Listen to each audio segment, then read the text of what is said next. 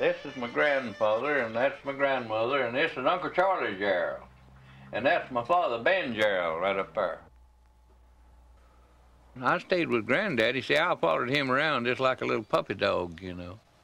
I stayed with him more than ever I stayed with my daddy when I was growing up. 'Cause Daddy's always gone from home. Granddaddy's there working on the farm. He learned me how to work. And I mean, he is a hard master, too. He didn't never know when to sit down to rest. We had enough to eat, as such as it wasn't no fine stuff. It wasn't steak and ham much. And you could go squirrel hunting, rabbit hunting anytime you wanted to. Along at this time of year, there's plenty of young rabbits, and you can step out here and kill you a mess of rabbits, you know. Fry them up, it's good, them young rabbits, too. I could eat about a whole one right now if I had it.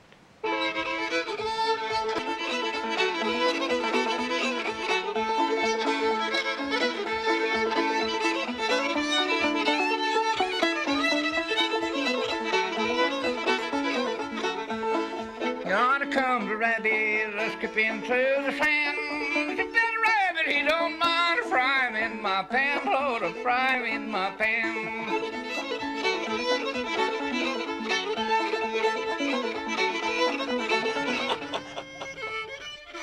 And they wanted him to work at the sawmill that day, and he wanted to work, but his tobacco needs suckering. So he told me he'd give me $2 if I'd sucker his patch of tobacco over there below our old graveyard.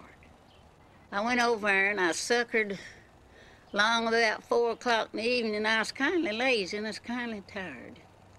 So I decided I'd lay down, take me a little nap.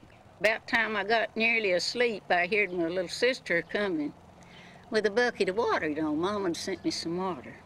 Well, I got up and made out like I was suckering tobacco, but I took my drink of water. She come on up, and I suckered about 2 hills. I thought I'll lay back down again when she gets out of sight. And I was a suckering until she got out of sight, and all at once right under my feet, was a big old rattlesnake. I never had seen one. Under that hill of tobacco that I was a suckering, and it went to singing.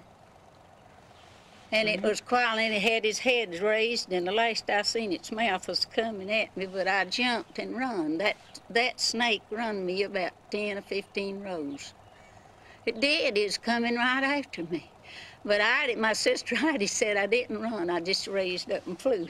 That's what she said. Said she was going so fast I couldn't see her legs. Looked like she's just up rolling like a wheel. But I guess I was. I never have been scared in my life. It makes me nervous to talk about it now. And I've not had good sense since.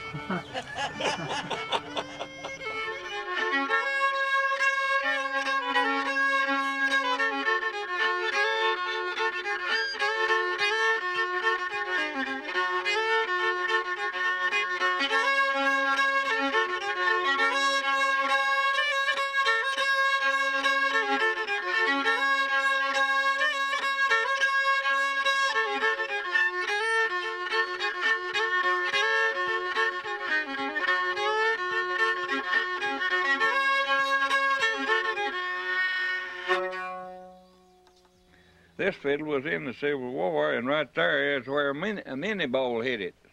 See that there patch place right there? That's kind of a piece of copper he had on there. And I looked at it, and where he'd noted that fiddle, I could see every place where he'd noted, and it was just as bright as any new penny you ever saw.